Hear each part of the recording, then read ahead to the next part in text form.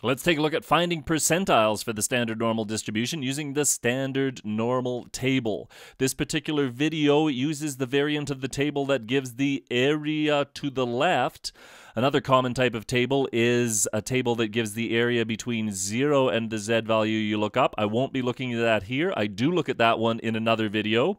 And we'll be looking at this type of table. And for this video, we are going to be finding a z value when given an area. When it's the other way around and we have a given z value and we want to find an area, I have a separate video for that one. Suppose z is a random variable with a standard normal distribution, and what is the value z0 such that the probability z is less than z0 is 0.6331? First, we draw our standard normal curve. Standard normal distribution is symmetric about 0, and it has an area under the entire curve of 1.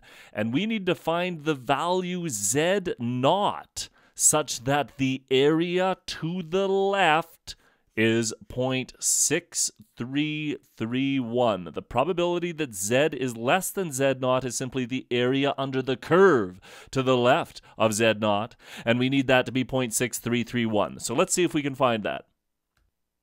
Here's our standard normal table, and it gives us the area to the left for the z value we look up, and we need that to be 0.6331. Now, do not go running down here and say, oh, 0.6. This is a z value here, and we are given an area to the left, and we want to find a z value. Areas are given in the body of the table here, so we are trying to find this in the body of the table, and oh, here we go, 0.6331 corresponds to a z value of 0.34.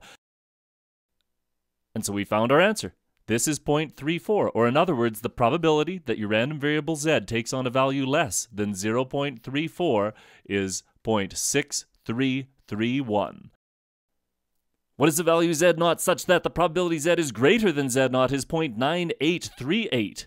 Well, let's draw that out again. Here we have 0 in the middle, and now the probability z is greater than z0 is 0.9838, which means the area to the right of z0 is 0.9838, which means z0's got to be over here somewhere, such that the area to the right is 0.9838.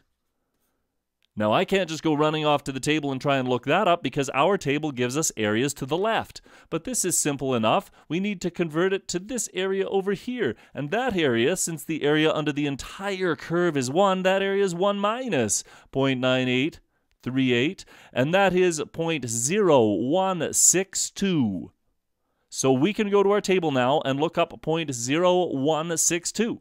We need to look up in here the area. We're trying to find 0.0162. That's the area to the left of 0.0162. And here we go, 0.0162. That corresponds to a z value of minus 2.14. So the z value is minus 2.14. The z value of minus 2.14 gives an area to the left of 0.0162. So this is the value we need. And this is minus 2.14.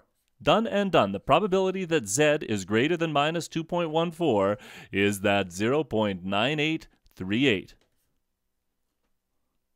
What is the value z0 such that the probability that z lies between minus z0 and z0 is 0.95?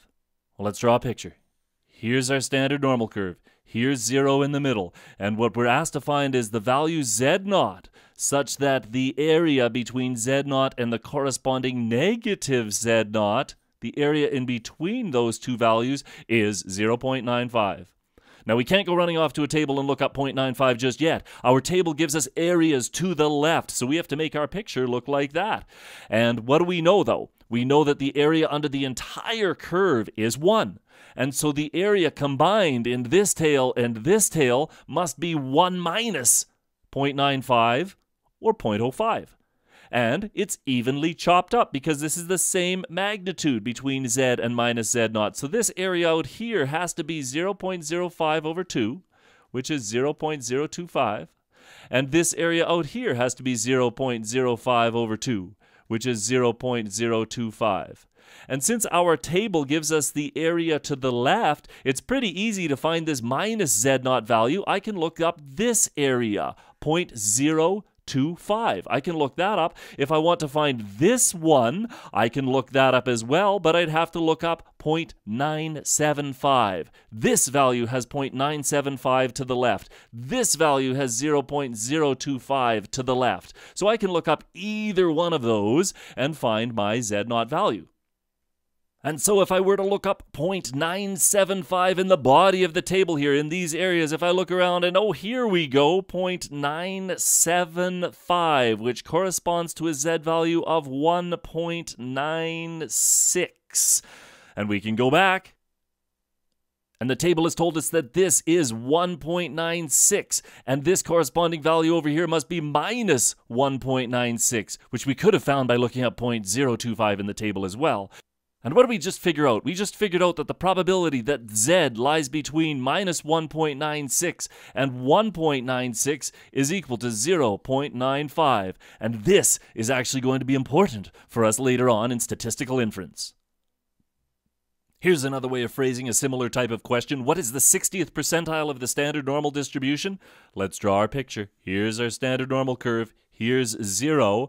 A percentile is the value of the variable that yields that percentage of the area to the left. So if the area out here is 0.60, we're saying that this is the 60th percentile. That's what we need to find. So that is the z value that yields an area to the left of 0.60. And this looks exactly like our table looks, so we can just go straight to our table. So we're trying to find the area here in the body of the table that is as close as we can get to 0.60. And if we go up here, we've got these two. This one is a little bit closer. And for me, at least, I say picking the closest value in the table is fine. Some people have different ideas on that, but I'm okay with going with the closest value in the table. This corresponds to a z value of 0.25. And so 0.25 is approximately our 60th percentile. And so the 60th percentile of the standard normal distribution is approximately 0.25. If we needed a little more precision than that, we could use statistical software to get a more precise answer.